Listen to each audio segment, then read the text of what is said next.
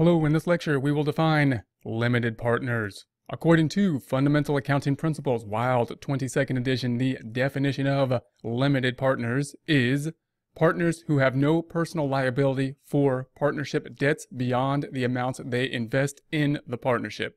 When we're thinking about the limited partners, we can contrast the limited partners to the typical partners in a partnership, the general partners. So if we set up a general partnership, we may then include a limited partner. The general partnership typically has liability exposure similar to a sole proprietor, meaning both the assets that they put into the partnership as well as personal assets could be on the line in terms of liability exposure for the general partners.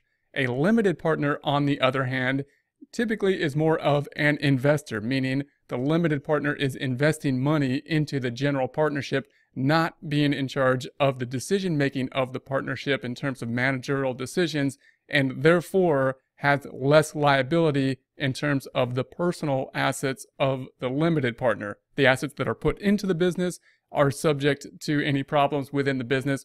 Personal assets, in terms of a problem or a lawsuit, should have more liability protection from the limited partner as opposed to the general partner.